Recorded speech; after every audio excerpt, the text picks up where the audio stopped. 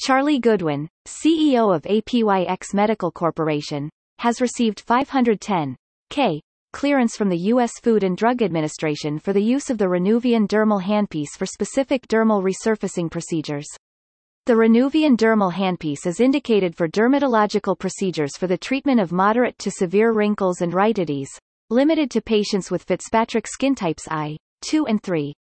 This treatment for wrinkle reduction, branded as facial renewal, represents an exciting new option for patients seeking to improve their appearance.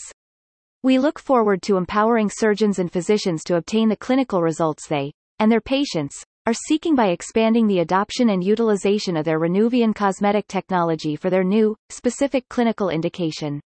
With this in mind, they intend to begin a limited launch of Renuvion for this indication in the third quarter of 2022, with the goal of entering full commercialization by the end of 2022.